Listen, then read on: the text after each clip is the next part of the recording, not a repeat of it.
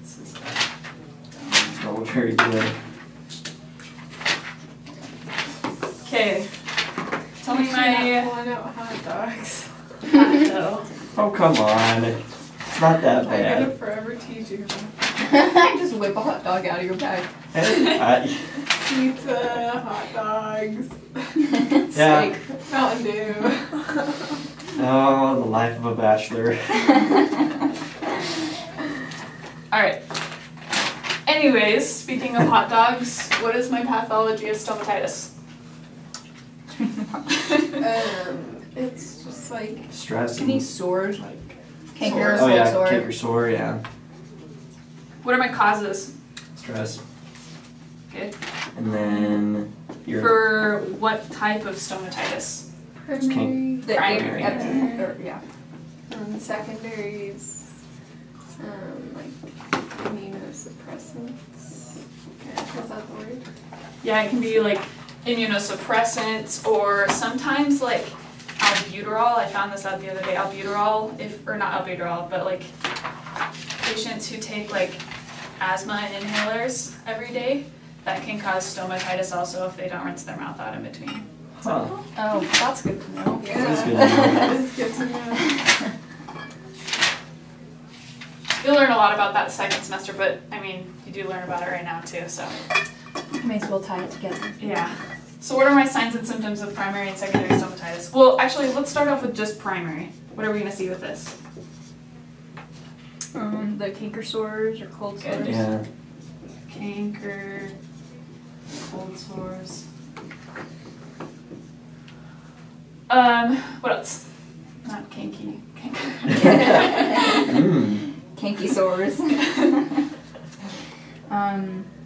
Traumatic ulcers. Wait, what are you? Well, that would be more like, I was thinking more along the lines of pain. Like Oh. okay. Yep, pain, And maybe a little anorexia. bleeding. Yeah. You could have anorexia because you don't want to eat because it just hurts. Mm-hmm. Anorexia.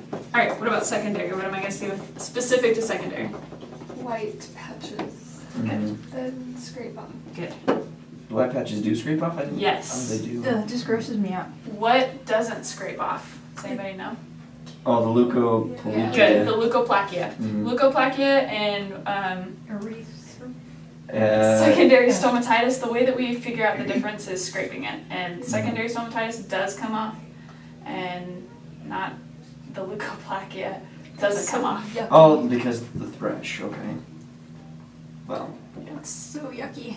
That's true. Okay. So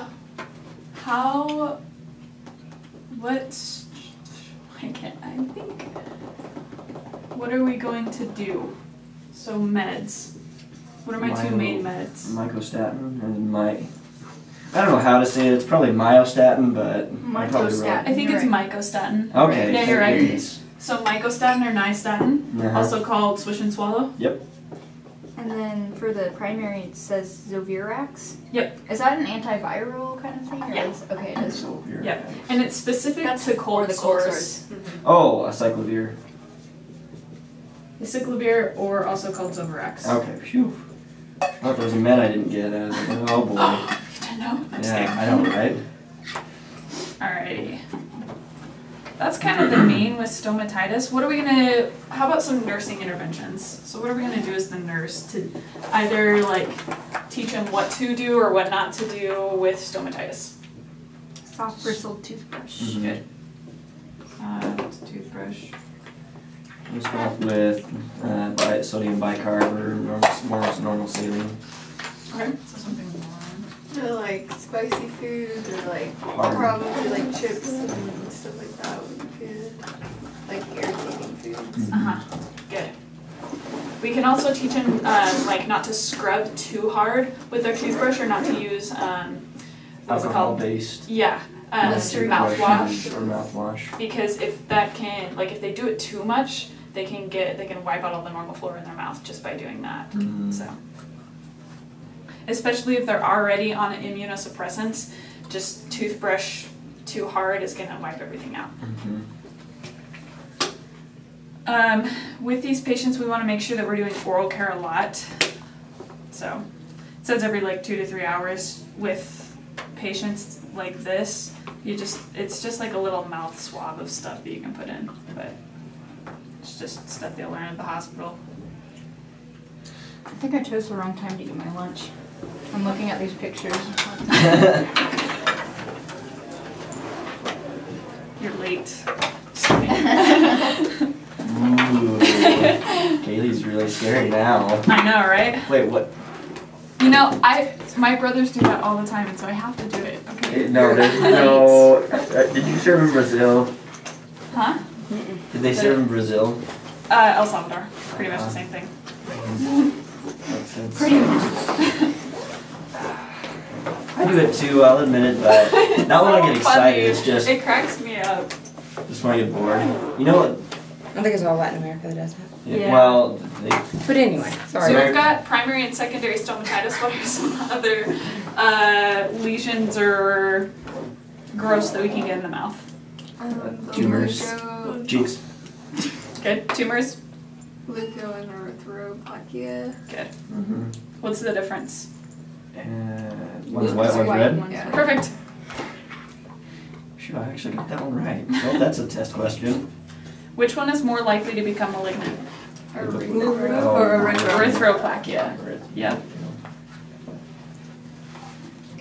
Perfect. Let me see.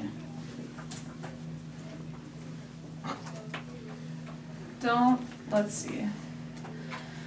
Okay, so if they end up getting oral cancer from one of these stomatitis or whatever, too much irritation in the mouth, what can we do? Like, what are some procedures that we can do? Remove whatever's there. So we can do like a glossectomy, so or like a partial or full removal of the tongue. We could do The mandible. or partially of the mandible. There's also something called the commando procedure, and it takes out like their throat, part of the mandible, and part of the maxilla. It just is like a huge. No kidding, They apparently- function.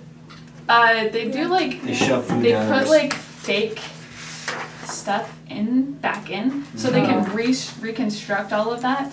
But it just like if you look at the scars, they're nasty. That's not fun. So, okay, what if we have a Oh, patient who's yeah. had one of these procedures or something just as simple as an endoscopy? When they come to us, what is it important for us to do before we give them any foods or fluids?